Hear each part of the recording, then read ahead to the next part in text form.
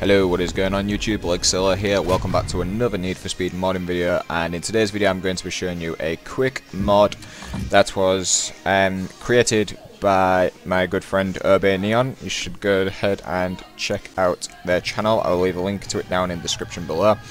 But let's get straight into it. So basically we're going to be talking about the future of Need for Speed modding and how this is going to benefit us as modders. So Obe was talking about like this idea of like how they wanted a mod and they wanted to like add cars into the game, which of course everyone's wanted to add cars instead of replacing into Need for Speed, like since like Carbon, Most Wanted Underground 2, you know, all that type of stuff. And it turns out in Need for Speed Undercover, and I'm pretty sure you can do it in Forscutt as well, seeing as it's like near enough the same engine. You don't actually need to hex edit the cars, you can actually go ahead and add them straight in, and I'm going to show you this right now. So I mean, these are known as missing strings. Okay, so you got the Ford Focus, for example, which I'm pretty sure it needs to actually add the strings in for this, but I think that's something he's working on. And basically, the Ford Focus is basically like a placeholder for the Honda Civic. The Ford Escort, not sure what that is. I think both of them are supposed to have the Honda Civics. You get the hatchback and you get the normal one. Not sure what that's supposed to be a placeholder of. No idea for that. No idea. That is for the... I think that's for the Shelby of it, like the actual Mustang they did, because I think that's for the old Mustang. Shelby GT Fat, no, I don't know. It never really explained which ones it was, but this is definitely a missing string. It's a Corvette, but it's a placeholder for the C6 instead of the Z06. And if I go ahead down the car list, you can actually see all the cars are still here. So like the Pontiac GTO, the Hemi, Dodge Challenger, the Viper, Charger, you know, all that type of stuff. And then you got your Europe and stuff like that. They're all still here and stuff. So I'm pretty sure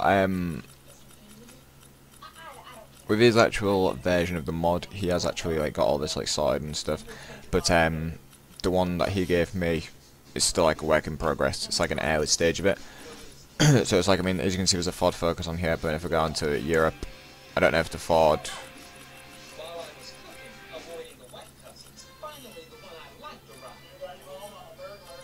Make sure the stuff's still in there.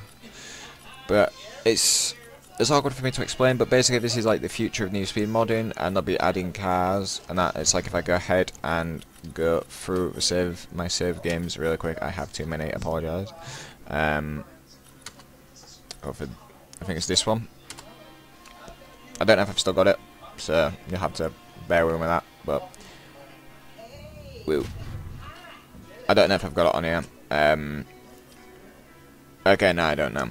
But basically, I was able to add the, not Super Impressor, the Buick Renault GNX, the car that uses a Camaro body, but it's like slightly different. It's got exposed headlights instead of them covered up. I basically was able to add that into the game, but for some reason it doesn't appear now. I think I broke something. I don't know. I'll try and fix it at some point. But yeah. This is a pretty cool mod. Hopefully when the Need for Speed Toolkit comes out, we will actually see cars being added into the game and all that type of stuff, and we'll get new stuff, which will be fucking awesome. So yeah. Anyway, I'll leave the link down to their channel in the description below, and just leave your thoughts in the comment section down below, guys. If you enjoyed the video, give it a thumbs up. If you didn't, give it a dislike. Remember to smash that notification bell to get notifications on every upload I do. And if you're new to the channel, why not consider subscribing? We're currently on the road to 500 subscribers. We're currently on 275, so the channel's growing pretty well.